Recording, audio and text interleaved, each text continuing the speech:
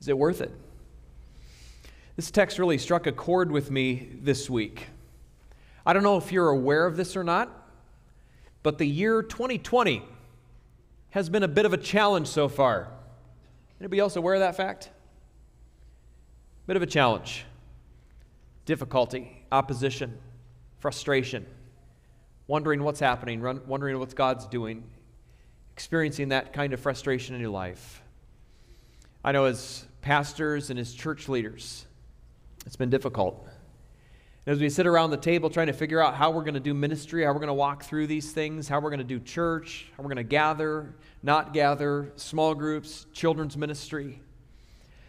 Just to speak in a very transparent way with you this morning, I found myself asking that question, is this really worth it? God, what are you doing right now? I think I kind of shocked our staff because I said that out loud one time in a staff meeting. And we talked about it and prayed about it. But those are the things that we ask. Those are the questions that we ask. Those are the struggles of our hearts. And I want you to know that as your pastor, I've got the same struggles that you have. And you just wonder sometimes, man, this is just tough. I don't know what God's doing. Is this really worth it? I don't think I'm the first Christian leader to ask those questions. I have a feeling that if you were to talk to Paul and Barnabas, the greatest missionaries who ever lived on this planet, I bet if you talk to Paul and Barnabas that there were times in their ministry that they asked the question, what in the world are we doing? What have we gotten ourselves into? Is all of this opposition, is all of this persecution, all of these things that we're going through, is this all really worth it or not? And at the end of the day, I think they answered yes. Yes, it's absolutely worth it. We're going to see Paul and Barnabas getting sent out by their home church, the church of Antioch. We're going to see something in this text like what you saw from our friends who talked a moment ago as they have been sent out by us for field work.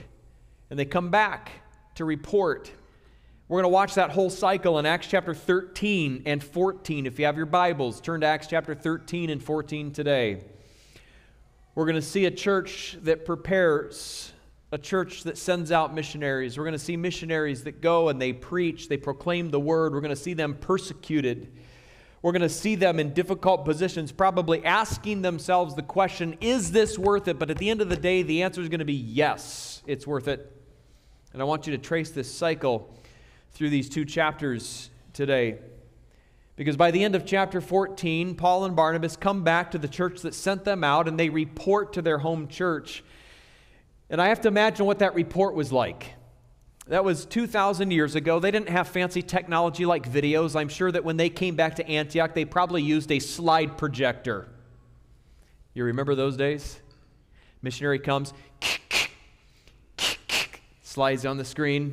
This is where we were. This is our town.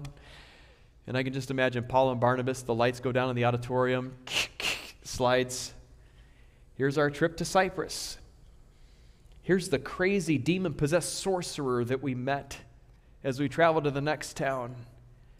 And this, you're not going to believe what happened. They thought we were gods. I mean, how crazy are they, right? None of you have ever mistaken us for gods before.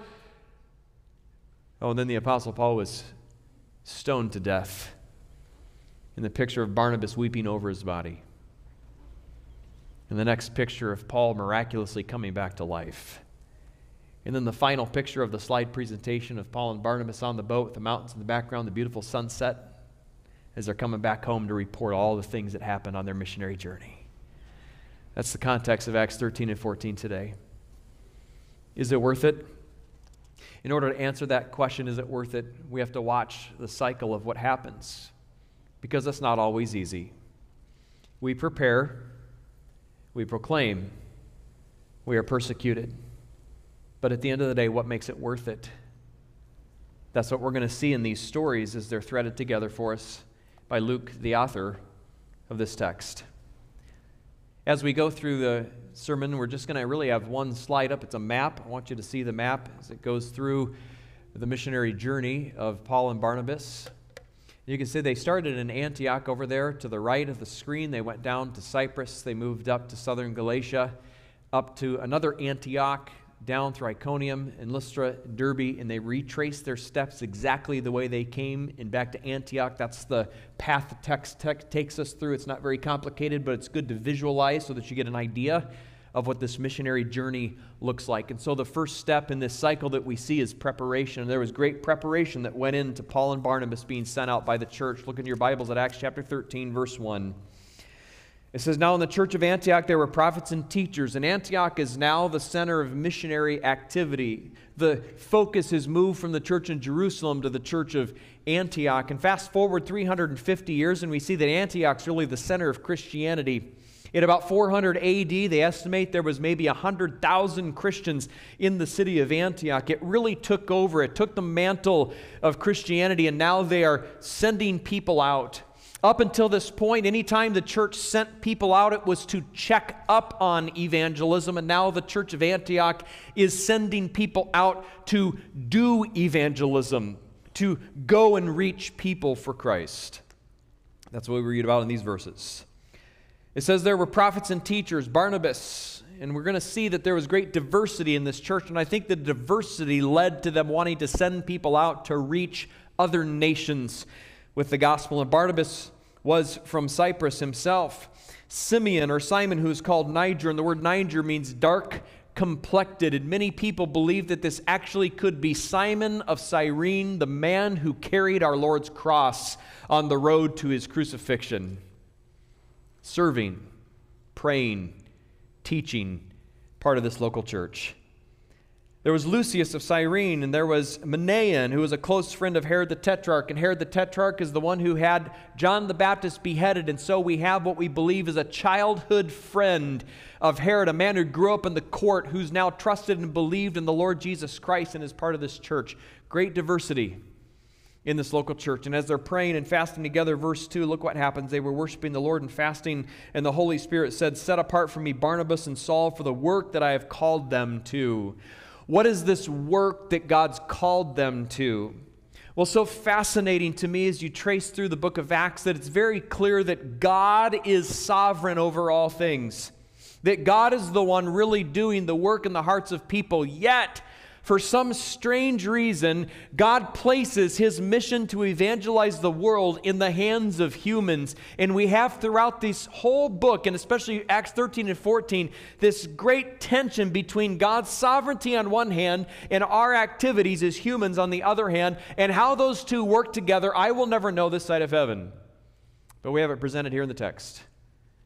And God is setting Paul and Barnabas apart for this work. What work? To fulfill the mission, the Great Commission of going to all nations and preaching the gospel, seeing people come to faith in Christ and baptizing them and planting local churches.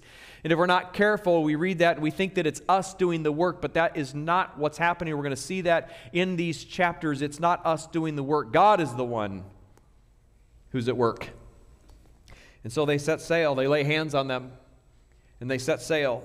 The first place they go is to Cyprus. Look with me at verse 4. They go to Cyprus to begin with, and we watch this cycle beginning to play out. It's going to play out in each of these stories. So there's been preparation by this church in Antioch. They've prepared, they've prayed, they're ready. And I think this church continued to pray, the preparation and prayer to send these men out. And then they go and they proclaim the word of God. Look what it says in verse 4. So being sent out by the Holy Spirit, they went down to Seleucia, and from there they sailed to Cyprus. Arriving in Salamis, they proclaim the word of God to the Jewish synagogues. That's the first thing I always do. They go, they prepare. So we prepare. Next, we proclaim. What happens after they proclaim? It says in verse 6, when they had traveled the whole island as far as Paphos, they came across a sorcerer, a Jewish false prophet named Bar-Jesus. Interestingly, this false prophet, this pagan, this satanically influenced man, he bore the name of Jesus. His name is literally Son of the Savior. Paul's going to grab a hold of that here in a few verses and do something different with that. Verse 7, he was with the proconsul, Sergius Paulus. And so this pagan, this demon-possessed man was an advisor to the city leader, the proconsul. an intelligent man. And this man, this proconsul, summoned Barnabas and Saul and wanted to hear the word of God. So they began to preach. They're proclaiming again to the leader of the city. And this other man, this sorcerer, begins to oppose them. Verse 8, but Elymas the sorcerer opposed them and turned the proconsul away from the faith. So what's the cycle that we see? We prepare, we proclaim, and then we are persecuted or opposed. We're feeling the opposition. Man, a lot of us are in that place right now, aren't we?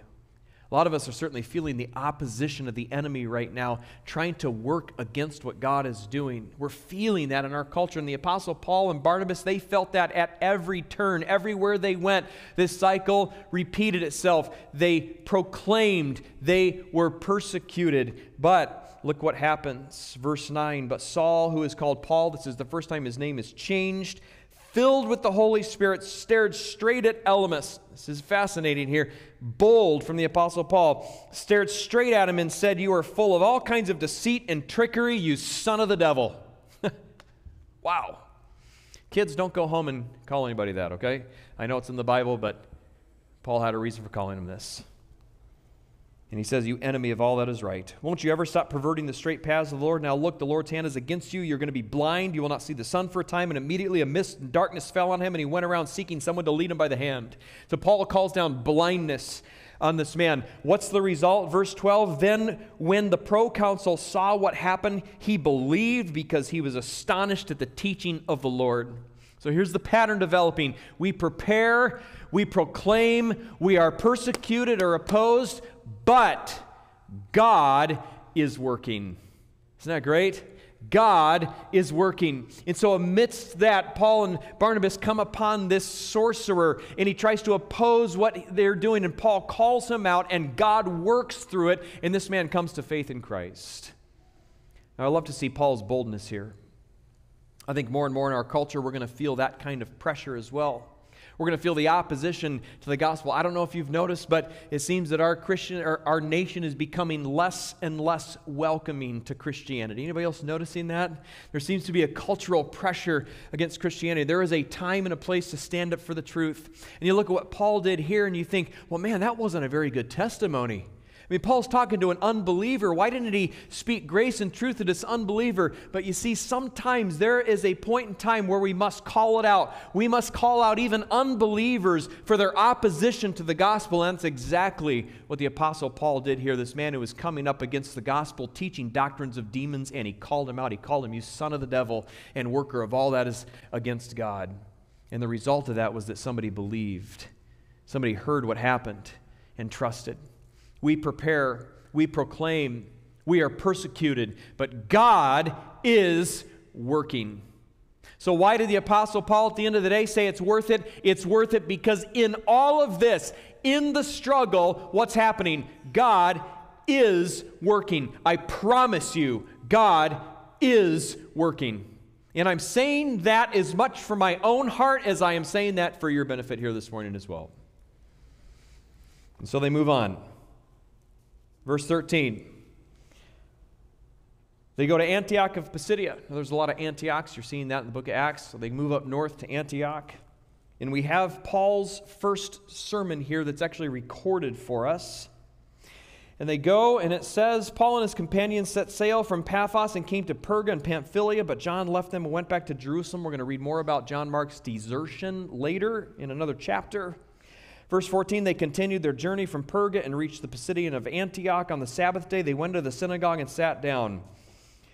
After reading the law and the prophets, the leaders of the synagogue sent word to them, saying, brothers, if you have any word of encouragement for the people, you can speak. So if you were in a synagogue in that day and a traveling rabbi came, somebody who knew the word, and they sat down, it was a custom to invite them to give a guest sermon. Little did the leader of the synagogue know what he was getting himself into, as he just asked the Apostle Paul to give a guest sermon in the synagogue. So Paul, never being the shy type, is invited to preach. He takes the opportunity. and begins to preach in verse 16. I'm not going to read all of this sermon, but essentially these verses 16 through 23, he goes through the history of Israel and shows how God worked through different people. Verses 23 through 25, it culminates in the Lord Jesus Christ. He preaches Jesus to them and affirms it by the ministry of John the Baptist. Look at verse 24 in your Bibles. It says, before Jesus coming to public attention, John had previously proclaimed a baptism of repentance. And what we learn from this verse is that the ministry of John was actually well known. And so here Paul is using John as a reference.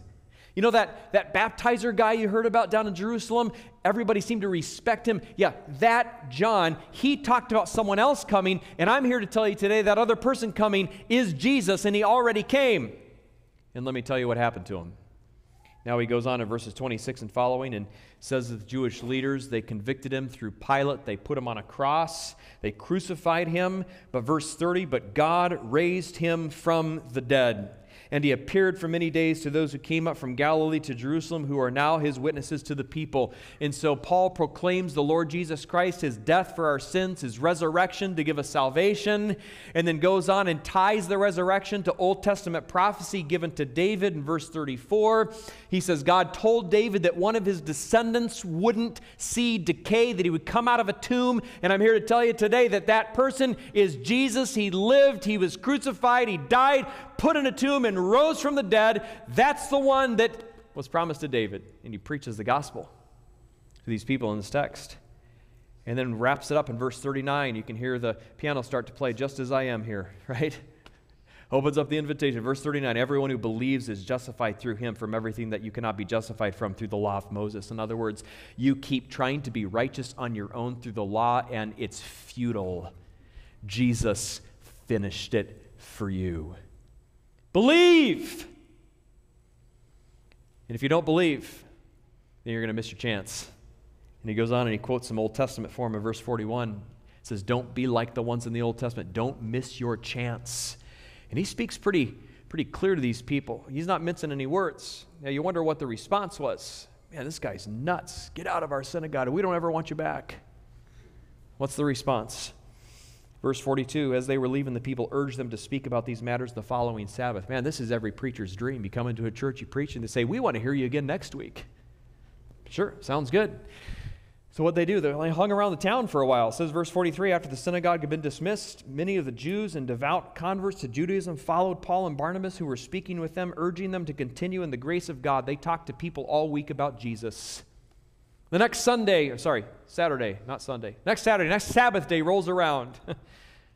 And everybody's gathering, and they got the greeters out at the front doors, and they got the coffee going and the donuts, and they're expecting their normal crowd, which is pretty small. Verse 44, the following Sabbath, how many people came?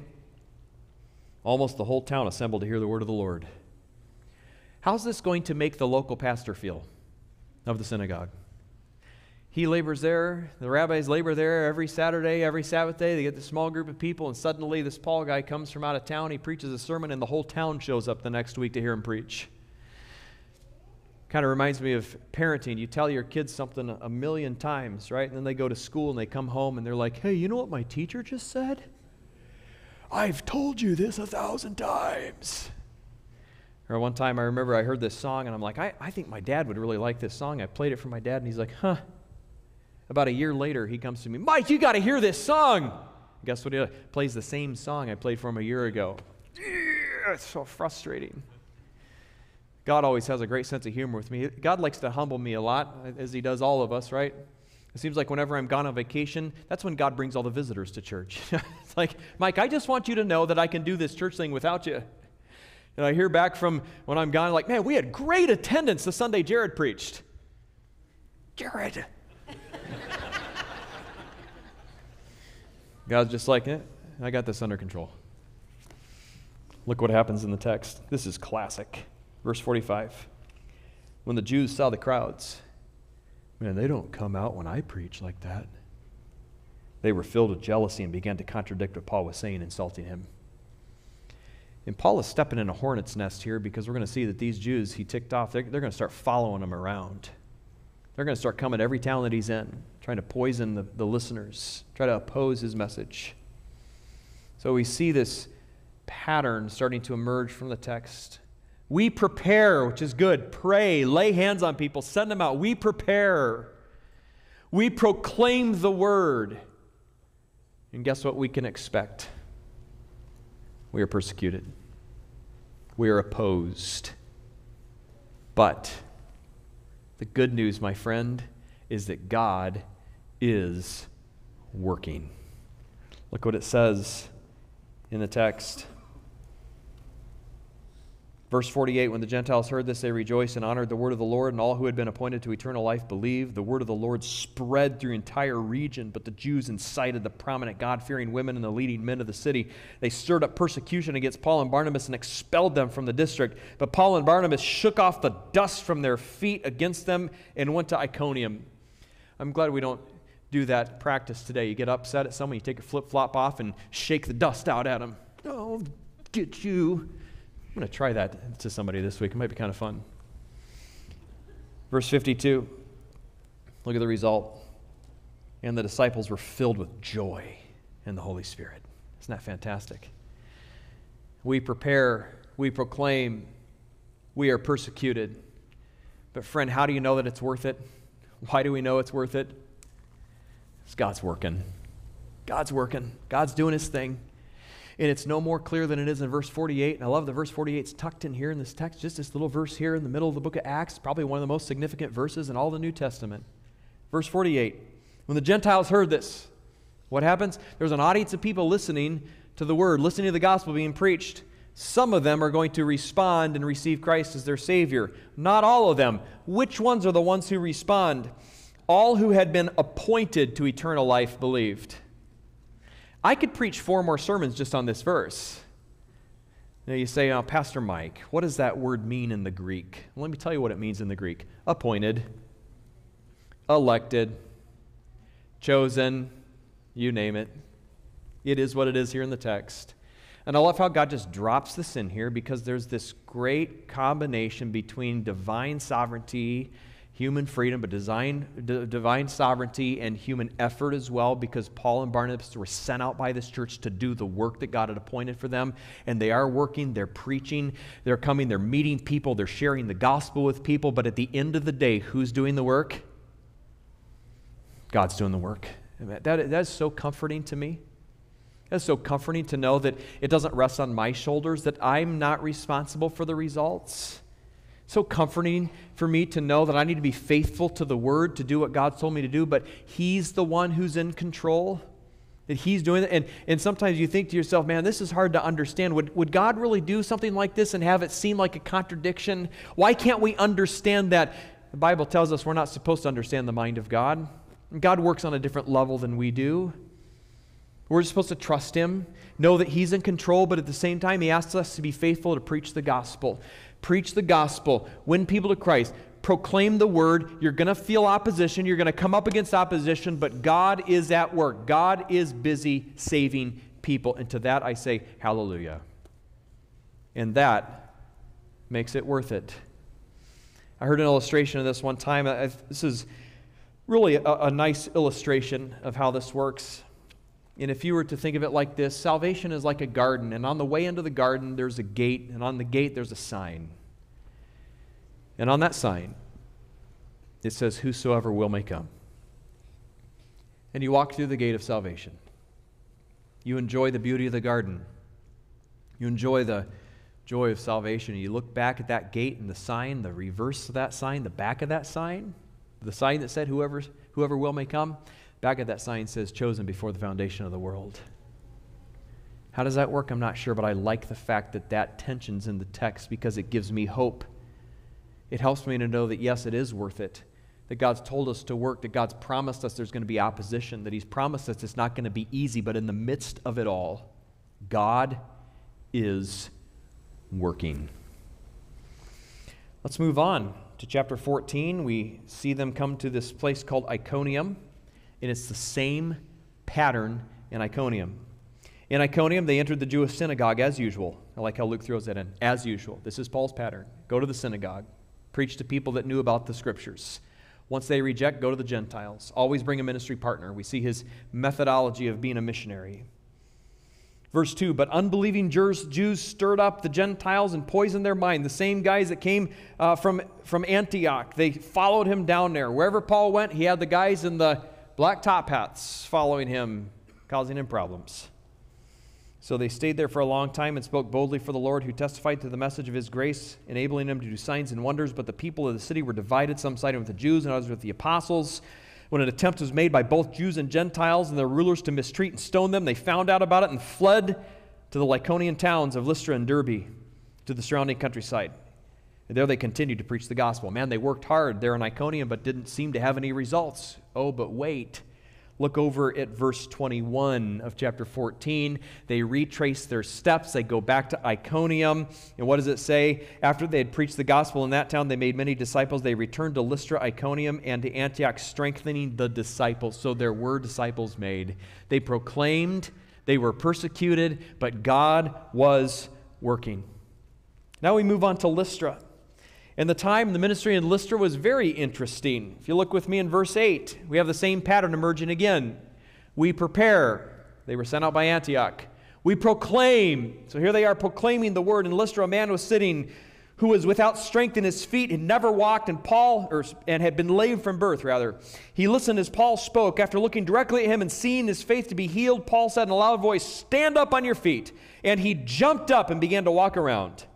When the crowd saw what Paul had done, they shouted, saying in the Lycaonian language, "The gods have come down to us in human form." Barnabas they called Zeus, and Paul Hermes, because he was the chief speaker. And I think it took Paul and Barnabas a second to figure out what was going on, because they were speaking a language they didn't understand. And suddenly the priests of Zeus, verse 13, whose temple was just outside the town, brought bulls and wreaths and gates, and they were going to sacrifice to Paul and Barnabas. And suddenly Paul and Barnabas were like, "Whoa there, stop! We can't do this. We're men just like you," verse 14. "Why are you doing these things? We are people just like you, and we are proclaiming the good news to you, that you turn from worthless things to the living God." Verse 19, things are going well until the Jews come, following them to the next city. Verse 19, some of the Jews came from Antioch and Iconium, and they won over the crowds, and they stoned Paul and dragged him out of the city, thinking he was dead. Man, the opposition, the persecution is ramped up to a very high level here. They came into the city. They proclaimed. They were persecuted. But was God working? Did God do anything through that? At the end of this verse, we have Paul. He's dead. Pull him out of the city. And I don't know if you've ever seen or read about what it's like to stone somebody. When somebody is stoned to death, it is a gruesome, brutal way to die. They pull him out. You can imagine Paul laying there, his body. Barnabas weeping over his missionary partner who's just been killed by this crowd. Did their message amount to anything? Did their sacrifice and the pain of persecution result in anybody coming to know Christ? Look what it says in verse 20. After the disciples gathered around him. There are disciples. There were people that came to know Christ as a result of their sacrifice. After the disciples gathered around him, and here we have the next instance of God working as well. He got up and went into the next town. I love this story so much because it just, to me, epitomizes the Apostle Paul. He's stoned. I believe he actually died here. He's on the ground, probably brutal wounds. They're standing around weeping for the loss of the Apostle Paul, and suddenly he stands up. I don't know about you, I might be a little freaked out. Right? This is kind of creepy. This is like the story of someone coming out of a casket at a funeral. Like, oh, what is going on here? He stands up. He doesn't miss a beat. He looks around at the people crying. He's like, what are you guys crying about? Let's go on and preach to the next town. What a guy, right? He's on mission, going to preach to the next town. Dead, raised from the dead, and on to the next place. God was working. We prepare. We proclaim. We are persecuted, but God is working through it all. Verse 21 comes and they retrace their steps now, and it tells us after they had preached the gospel in that town and made many disciples, they returned to Lystra, to Iconium, to Antioch, strengthening the disciples by encouraging them in the faith and telling them. Here's how they were encouraging, friends. Look with me at verse 22. Here was their encouraging word to them. It is necessary to go through many hardships to enter the kingdom of God. I don't know about you, but that doesn't sound very encouraging to me. But it was a word of encouragement. What is that word of encouragement? That word of encouragement is, friend, in the year 2020, you may be experiencing unprecedented things in your lives. You may be starting to feel culture closing in around us. You may be feeling opposition to God in His program. But the encouragement here from the text is this is normal. This is what we should be expecting. And I think there will be more of that. Even today, we ought to be praying for a church out in California, pastored by John MacArthur, who decided today that they're going to defy the governor's edict to not meet. Now, you can interpret that any way you want to. You can make your own decision whether he was right or wrong to do that. I'm just saying we should pray for them. They're going to be in the hot seat. They're going to face this kind of opposition. And I think there's more coming. I don't think it's going to get easier to be a Christian in this country. I think it's going to get harder to be a Christian in this country. But friends, what we're seeing from Acts chapter 13 and 14 is that the more there's opposition, the more God is working. And that is encouraging to me. That is encouraging to my heart. To know that when times are tough, when it's difficult to do ministry, that God has not forgotten us, God has not abandoned us, but that God is actually working. And they go back and they report to what has happened. They strengthen the churches. They organize churches. In verse 24, it says they passed through Pisidia and came to Pamphylia. After they had spoken the word in Perga, they went down to Italia. From there, they sailed back to Antioch, where they had been commended by the grace of God for the work that they now completed. They came back to report to their home church. And what does it say in verse 27? How did they report to their home church? Verse 27, they came back and had their slideshow going, and they said, look at all the amazing things that we did. Look how incredible we are as missionaries. I mean, you should be privileged to have us as your missionaries. I mean, we are studs. I know we don't look like it, but all this stuff happened, and we did it all. Is that what verse 27 says? I love verse 27 because it puts it in perspective, and you can see why Paul and Barnabas were able to stay encouraged in the middle of the opposition, because they had their eyes focused on Christ. Verse 27, after they arrived and gathered the church together, they reported everything that God had done with them, and that He had opened the door of faith to the Gentiles. And they spent a considerable time with the disciples. Somewhere between chapter 14 and 15, or into chapter 15, the Apostle Paul writes the book of Galatians here, probably his first epistle that he wrote, just to give you some timeline. But here they are back in Antioch, reporting, resting, rejoicing in all that God's done. Probably being asked the question, Paul, was it worth it? Paul, was it worth it to be pelted by stones until you were dead? Paul, was it worth it to have the Jewish people oppose you at every turn in every town you went into? Was it worth it? And Paul says, yes, it was worth it. Why? Because to live the Christian life is this cycle. To live the Christian life in this culture looks like this. We prepare, we proclaim, we are persecuted, but friend, God works, and God is working. But how easy it is to get our eyes off of that. And if you're sitting here today, you're feeling discouraged, you're feeling disconnected from your faith, you're feeling disconnected from your church, and I've heard those things before, I've heard it in this time, I just don't feel connected. Let me tell you why that's happening. Because you've gotten your eyes off the Lord Jesus Christ. You've forgotten why it is that we're doing this. You've forgotten the fact that when opposition comes, it doesn't mean that God's abandoned us. What it actually means is that God is working in a very special way. Now, I don't know how He's working. As we heard from our friends earlier, they're experiencing all these oppositions, and I think to myself, why doesn't God just allow them to do what they're wanting to do? Why doesn't God just open the right doors? It doesn't make any sense for them to be stateside, especially with Dave being so technologically challenged, right, brother? Doesn't make any sense. God's working. I've asked God many times in the last couple of months, what are you doing? This makes no sense to me. And you know what? He owes me an answer, doesn't he? No. But I'm praying, and I'm holding out hope, and I know that at some point we'll see that amidst it all, And through it all, God was working. Just like Paul and Barnabas. At every turn, opposition, opposition, opposition. But what's the summary phrase of each of these stories? God was working. We prepare, we proclaim, we are persecuted, but God is still working. I just want you to take a moment as you're sitting here today. Grab a Connect card if you haven't done so already. On the back of that Connect card, you have an opportunity to write prayer requests and comments down. And I have a next step for you this morning, if you would be so kind to just think through this. And I think it helps in our minds to take Scripture and truth and put it into words and how it applies to us today. But on the back of that Connect card for next step today, I'd like you to write something down. I'd like you to write this. Amidst the difficulty, the uncertainty, the opposition, the difficulty that you've been facing in the last 9 months or so, where can you trace the finger of God to say, God is working? Where can you see that?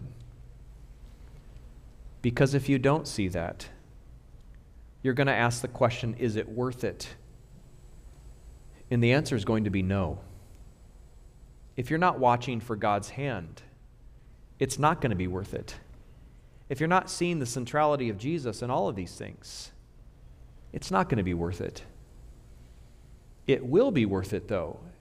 And we will be able to ask the question, is it worth it? We'll be able to say yes. Why? Because Jesus is worth it.